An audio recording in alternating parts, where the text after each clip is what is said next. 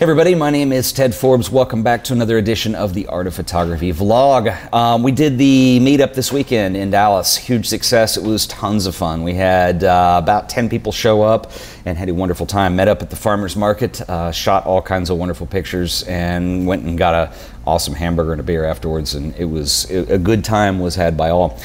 So anyway, I want to thank the guys for coming out. We had talked about getting together again since we're all in Dallas and it's close. One of the things we talked about is, you know, Dallas is very hot right now, being in Texas, and it might be kind of fun to do some night photography. And we talked about doing another meetup, you know, workshop photography kind of thing, where everybody would come out. And I'm going to throw this out there too. It might be kind of fun to film the vlog doing that, and that way you could get some input from some other people than just me, and it might be really cool to see what people do as far as night photography goes. It's a subject that I've wanted to cover for a long time on the Art of Photography, and I haven't done it yet. I actually have filmed it before, but due to technical difficulties and stuff, I've never got one that I could use. So maybe this is it. Maybe this is the one we could do and keep it casual, if nonetheless, and keep it in the vlog. So anyway, leave me a note, leave me a comment, send me an email if that's something you are interested in.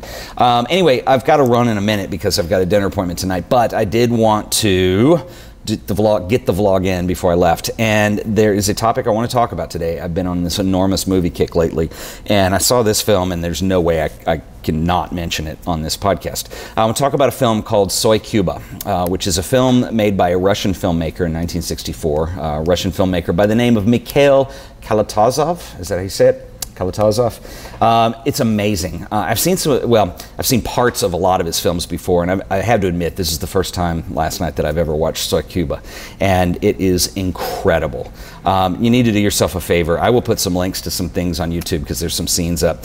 I have never seen a film shot in the mid-60s that looks like this. It is simply stunning.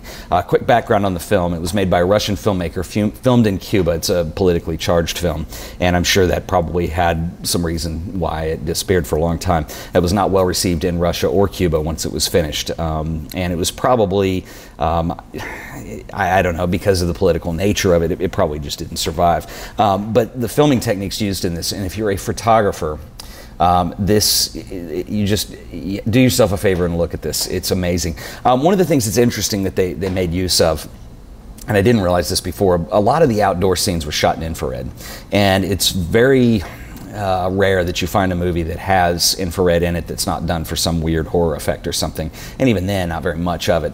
But you know, if you're not familiar with the infrared, infrared film shoots up in the infrared spectrum of the light, and it causes things like blues to go really dark and things like reds to go really white, or greens even.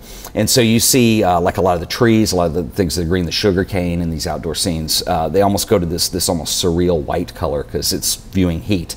And then things like the ocean and the sky go black, even though it's obviously daylight, it has such a dramatic effect. It's one thing that's amazing about this. The second thing that's really revolutionary about this, that has influenced a lot of people over the years, Martin Sorsese found this film, or kind of rediscovered it in the 90s, and he and Francis Ford Coppola were largely responsible for putting it back together and getting a DVD release on this. And I certainly think it's, you know, influenced scenes, particularly in Scorsese's films. But you also see them in other things too. But anyway, the whole idea is that they have these long sequences that are all one shot. And this is before steadicams. I think the first major use of steadicam, and steadicam basically is mounting a video camera with kind of a vest attachment that has a counterweight. Talked about a little bit about in the show before. You can get them in smaller varieties for smaller cameras, but it allows the person to run or walk and not shake the camera. It stays steady, so it's a steadicam. They had a very crude adaptation of an early steadicam that they made, and it took several cameramen to actually walk with this thing and actually unhook it and put it on pulleys and stuff, because it goes in all kinds of weird directions. It is simply stunning. This is a film that the story is interesting. The actors are really good in it, but it's the way this is told and the way that it's shown. And compositionally, everything's really done with this extreme wide angle. It probably done for practical reasons to eliminate some of the shake, but it has a really interesting way, and wide angle does this even with still photography, of really pulling the eye in when it's framed upright. Anyway, just go check it out. I'm going to put some links below. I don't want to do too much talking about it because I want it to speak for itself.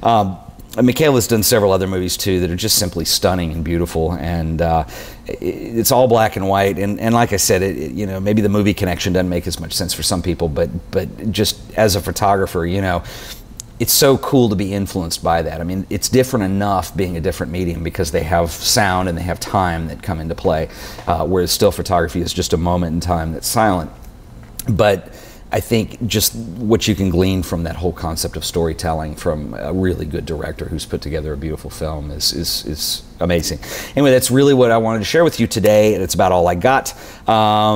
Sold everything, got to run. Those are 2 inside jokes from the Dallas meetup this weekend, so sorry if you didn't get them. But anyway, this has been fun, and go check out Soy Cuba, or I Am Cuba.